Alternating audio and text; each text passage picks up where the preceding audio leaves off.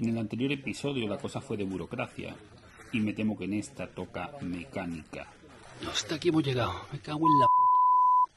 Y seguro que son los discos de Embrague, no hay otra opción. No hay otra opción. Y para colmo aquí dando de vueltas a la historia. Yo creo que la camiseta roja esta que me he puesto hoy no es la que más me favorece hoy para hacer esta labor. Parezca sangre y le gusta a los leones.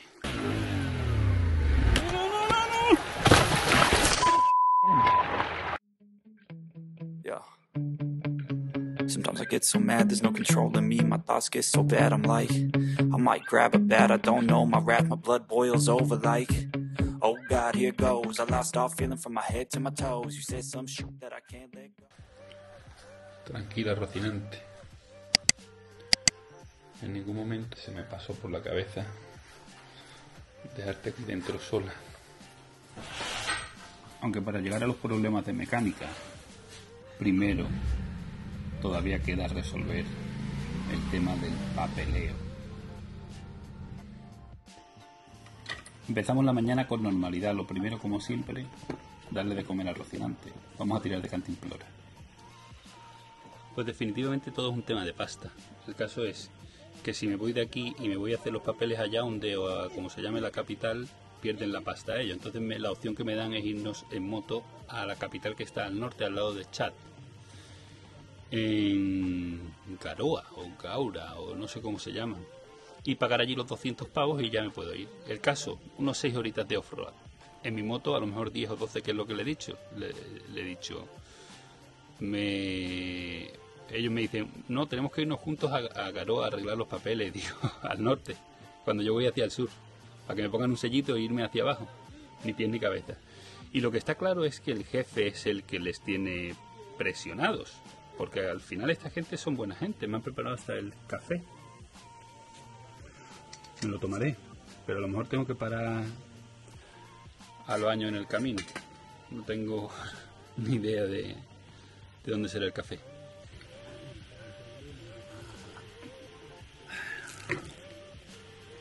He rescatado una latita de atún de ahí. Me estoy quedando sin provisiones.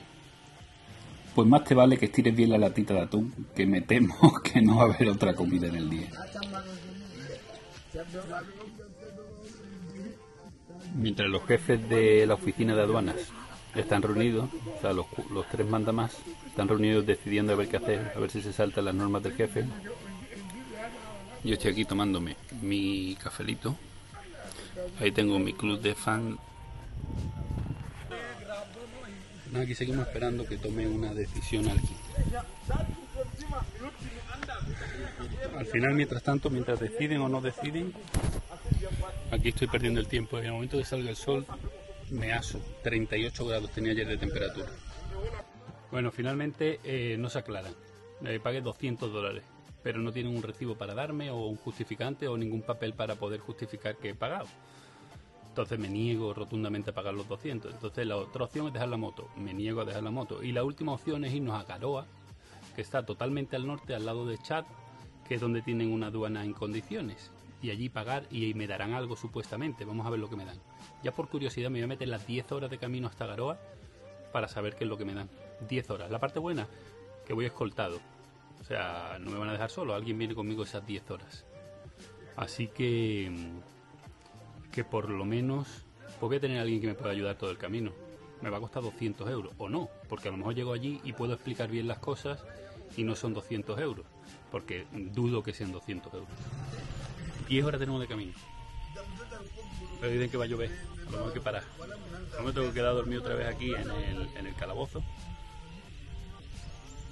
hasta que termine de llover, a saber cuántos días, para poder entrar con la moto a caminar.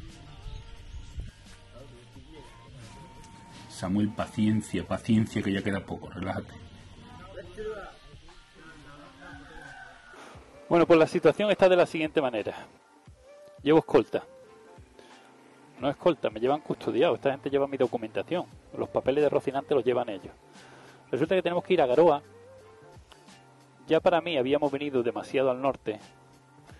Y ahora por una norma de aduanas de aquí de Camerún, tengo que seguir yendo en dirección al norte, poniendo en riesgo mi vida y la de estos 2 señores que van delante mía. Resulta que vamos a unas 6 horas de aquí, que conociendo yo a Rocinante y estos carriles que estoy pasando ahora mismo, esas 6 horas se pueden convertir en 10. A lo mejor tenemos que hacer hasta noche por el camino. Estos señores van a hacer 12. Bueno, luego para abajo vendrán más rápido porque con esa motillo van más rápido. Pero pues pueden convertirse en 24 horas de carretera en temporada de lluvias, con los barros y los ríos que hay por aquí. Y con estos carriles no tiene ni pies ni cabeza. Ni pies ni cabeza. La parte mala, que me van a hacer más kilómetros. La parte buena, que cuando las cosas pasan, pasan por algo. Y seguramente esos kilómetros que voy a hacer más... Ayer por esos kilómetros que hice fortuitamente, porque si hubiera podido escoger no habría elegido esa frontera, los disfruté como, para mí, casi de los países que más me ha gustado hasta ahora. Así que seguramente hoy también va a ser de disfrutar. Vamos a pasar una reserva natural, que hay un montón de animales salvajes, hay leones, elefantes. Seguramente los elefantes y los leones ni los veamos, porque esto estará, el área estará protegida. Dentro de lo malo es la parte buena, que voy con estos dos amigos aquí enfrente mía. Me van a acompañar todo el camino de ida. La vuelta ya estaré en carreteras principales porque estoy cerca de las principales ciudades del norte, así que luego sin problema. Ya empezamos con los líos. Los líos.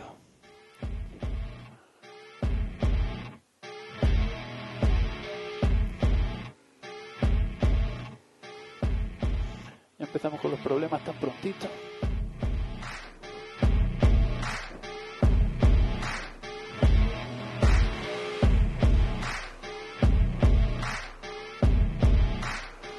No, por favor, no me quiero llenar los pies de agua tan rápido. Me cago en que ya los tengo llenos de agua.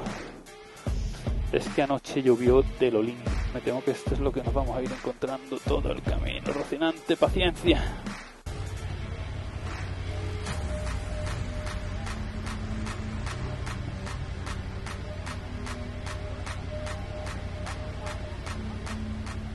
Sabéis cómo estoy ahora mismo, ¿no? Acojonadísimo.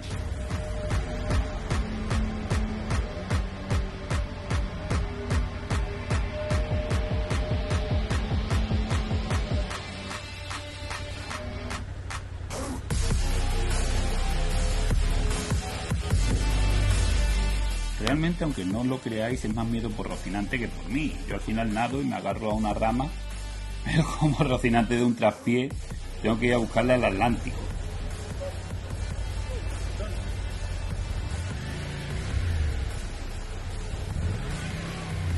Y es que el primer obstáculo es la corriente, que no sé qué hay debajo del agua. Pero es que al salir del riachuelillo este hay que subir la rampita aquella que tengo justo enfrente.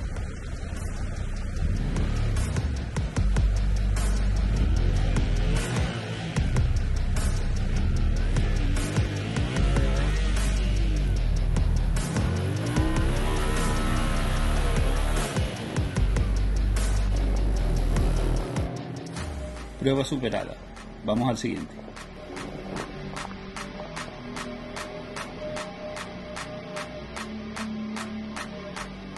Siempre digo, qué suerte llevar un local delante y seguir sus pasos, que esto se sabe en el camino. Lo que pasa es que a veces me da por improvisar y pasa lo que pasa.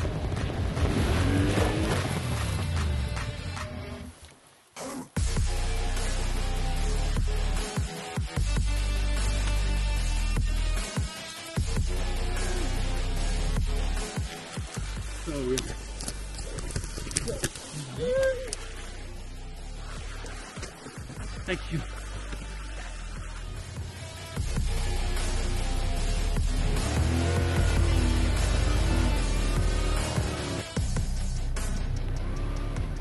Y es que cuando da la sensación de que todo se ha acabado, viene y aparece otro agujero. Esto es la historia interminable.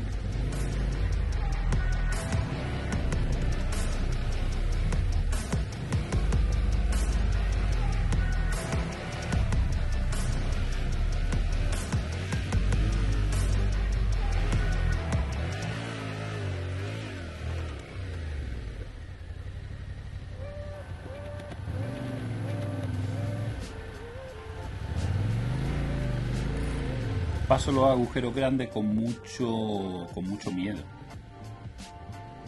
En los agujeros tontos, ¿será que me relajo? Pues me pasa lo que me pasa.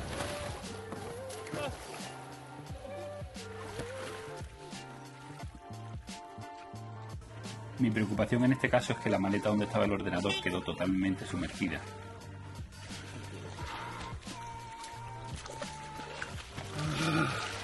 Pero mis guardaespaldas, como siempre, tardaron 0, en sacarme del agua.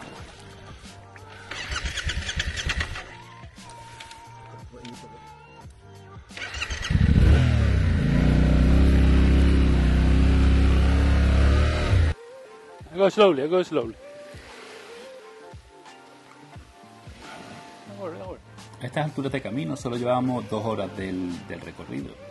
Mis fuerzas estaban al límite, la lata de atún la tenía ya en los talones. Pero es que las fuerzas de Rocinante estaban peor que las mías.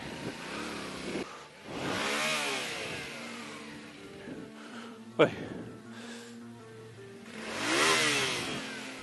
Aquí fue donde detecté que claramente estaba pasando algo. Embrague totalmente suelto, marcha metida, acelerando y la moto no hacía absolutamente nada. Bueno, no.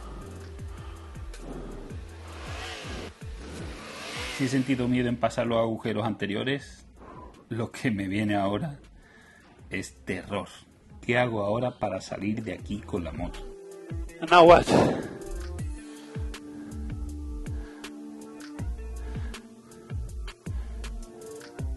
Clutch, maybe.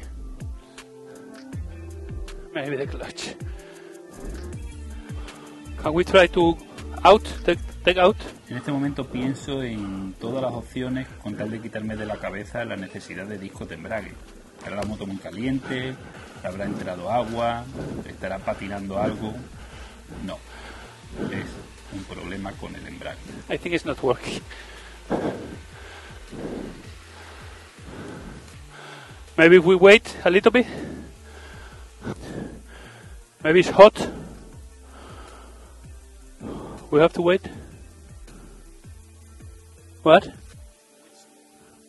No, maybe if it get cold. Works? I don't know what happened. Because it's possible a car to come here. A car to come here is possible. It's not possible to drive a car here.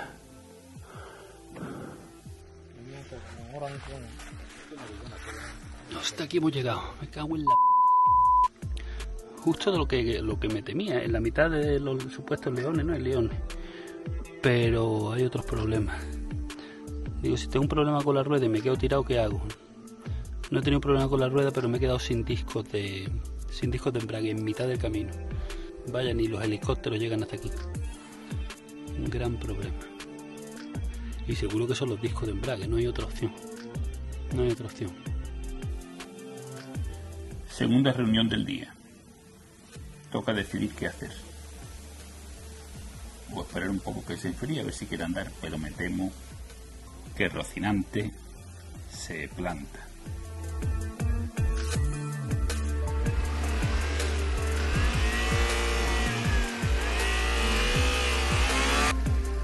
Don't do anything, nothing.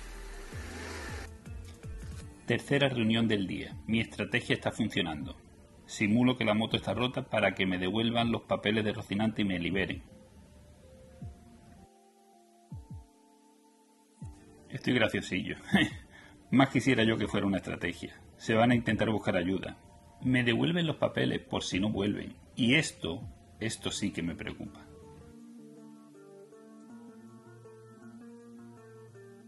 Y ya que voy a estar un buen rato solo, una última pregunta. ¿Qué pasa con los leones? El de rojo dice: no te preocupes, en temporada de lluvias no hay leones, me relajo. El de negro le mira extrañado y dice: bueno, a veces sí hay leones. Y entonces ya sí que me dejan totalmente hecho polvo. Por favor, venid rápido.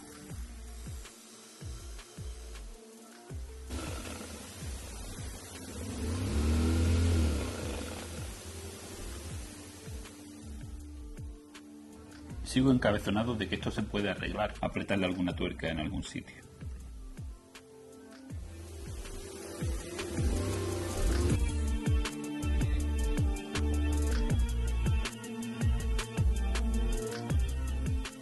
vamos a aflojar un poco el cable del embrague. Yo creo que puede estar aquí el problema, está muy tenso, muy tenso. Y aquí me vino a la cabeza a mi amigo Gon Castro de Route 66 Experience, como un angelito que se te posa en el hombro y te dice: acuérdate del cable del embrague. Ya en Ghana, cuando los discos de embrague ya me patinaron en alguna ocasión, Gon Castro me habló de la tensión del cable del embrague.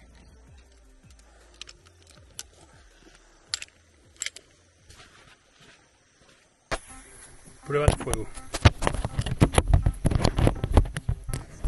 ¿Funcionará? ¿O no funcionará? Tiene cojones, como sea eso. Y mi guardaespaldas de anillo. Ahora me toca continuar solo el viaje sin mi guardaespaldas. Tiene cojones.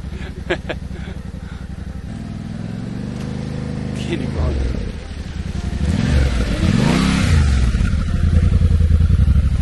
¡Toma! Sigo teniendo embrague. Tiene cojones, ¿eh? Esto ha salido para allá a negociarme un coche para sacarme de aquí de mitad de la nada. Y ahora sí que me dejan solo aquí, en mitad de los leones. Bueno, pues vamos a tirar para adelante. Vamos a ver hasta dónde llegamos. A ver si he aprendido algo de lo que hacen ellos.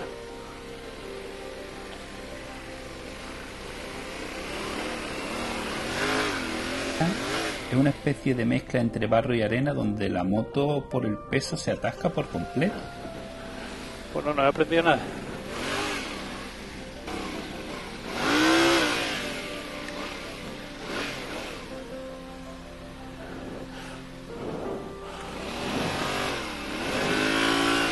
Nada, que como no llega nadie, me toca bajarme de la moto a autoempujarme.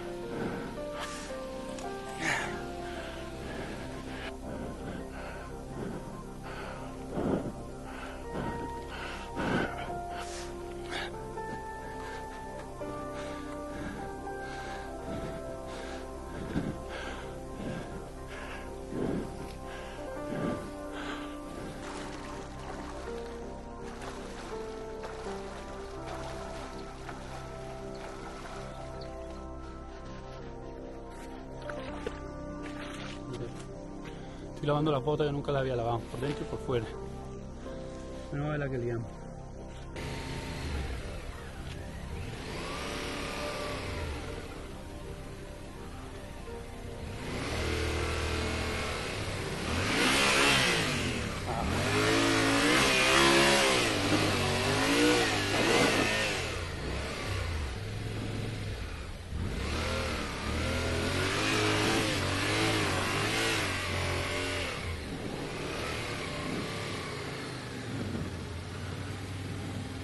Sinceramente no sé cómo lo he hecho. No sé cómo lo he hecho. No te pongas tan contento y pasa a la zanja esta hora si puedes.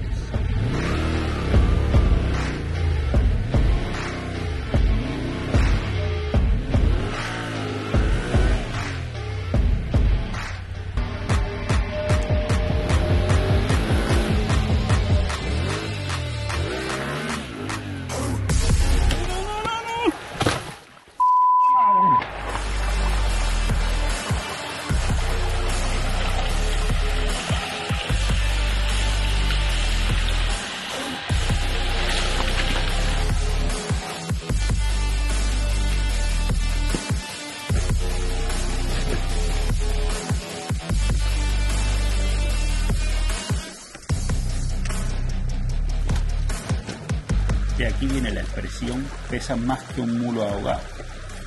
No hay manera de levantarme. No me quedan fuerzas.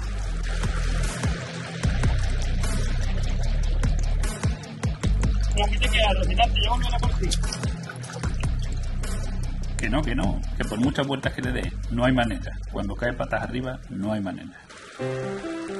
Non potrai farfalloni amoroso, notte giorno ti torno girando, delle belle tornando al riposo. Además del sobreesfuerzo que estoy haciendo, hay que sumarle las temperaturas que están haciendo y que llevo más de 10 horas sin agua potable, más las horas que me quedan de conducción todavía. Non più avrai questi bei panacchini, Quel cappello leggero galante, quella chioma, quell'aria brillante, quel vermiglio d'onesco color, Me rindo, que salga ya la cámara oculta y manden a alguien que me ayude a sacar la moto, que esto no hay manera. Bueno, voy a darle un último empujón. quella chioma, quell'aria brillante. Non vedrai farfalloni amoroso, notte giorno girando. Lo sabía, que ya alguien me había mandado refuerzos. Delle belle davanti al riposo, non ci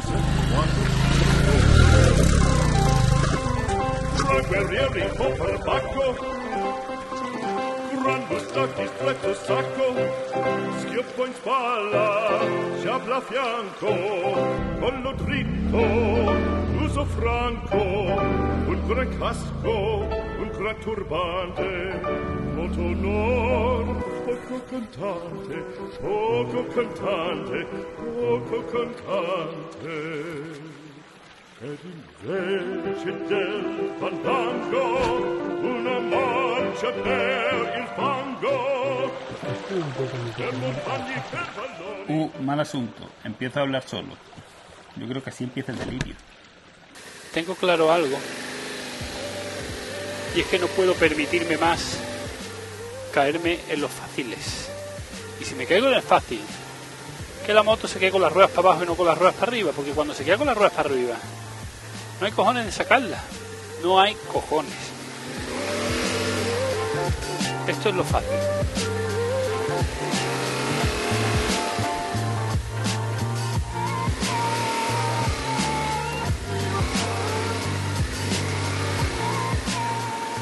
Madre mía, es imposible levantarla. Si descanso un poco más la levanto. Qué valiente, amor, qué valiente. Menos mal que ha llegado esa familia, si no, necesito beber agua urgentemente.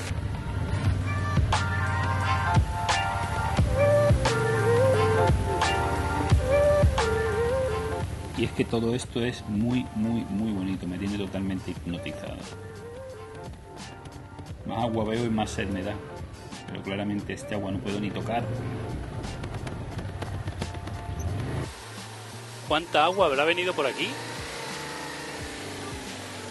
para que esté esto así? Madre del amor hermoso. Imposible. Imposible. Pasar eso en moto, imposible. Siento un alivio cuando tengo cuestas arriba porque digo, seguro que no hay ríos caudalosos. Los ríos están más en el valle. Pero hay charquitos, como este.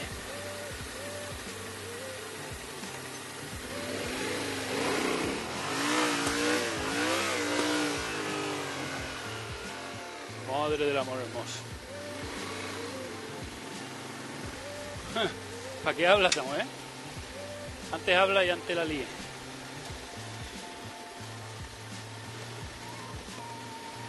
Y es que esos charquitos, si los pasas rápido, malo, no sabes lo que hay debajo. Si los pasas lento, te clavas y patinas. Entonces nunca se sabe cómo aceptar. Y a la más mínima el cansancio, al final te juega malas pasadas.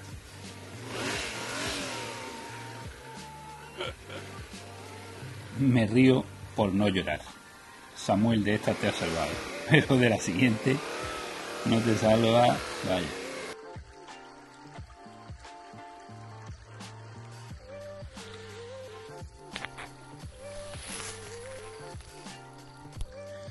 ¿Y ahora qué hacemos con ella? Si ha dicho ya que no quiere andar más. ¿Qué hacemos con ella si quiere descansar?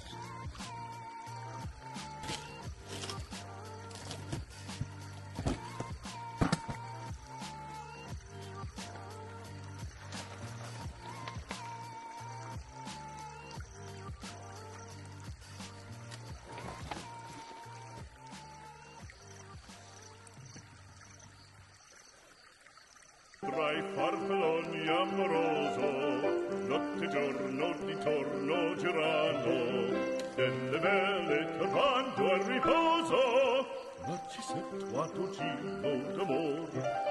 Delle belle tornando al riposo, ma ci settuato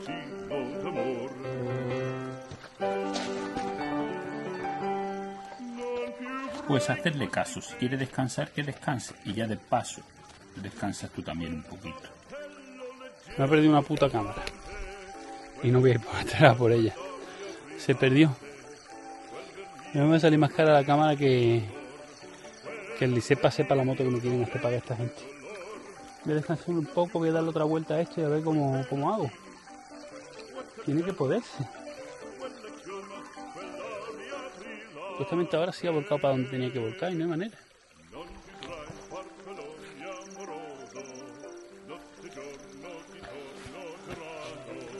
¿Cómo lo haríais vosotros? A ver.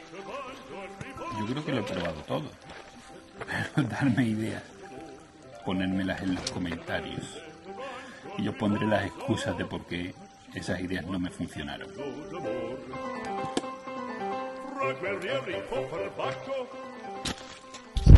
Cada sobreesfuerzo que hago me veo estrellitas.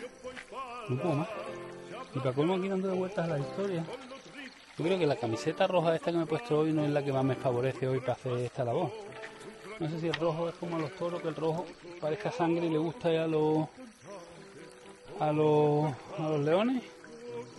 Ya he visto pasar animales por ahí y animales por ahí. Y mismo los leones ya me están mirando. Me cago en su puta madre. ¿Dónde están mis vigilantes? Estoy seguro que de esta también saldremos. ¿Creéis que hay alguna cosa más que me pueda pasar de aquí a las aduanas? Lo veréis en el siguiente capítulo. Como siempre os digo, si habéis llegado hasta aquí, muchísimas gracias por ver el vídeo. Nos vemos en el siguiente.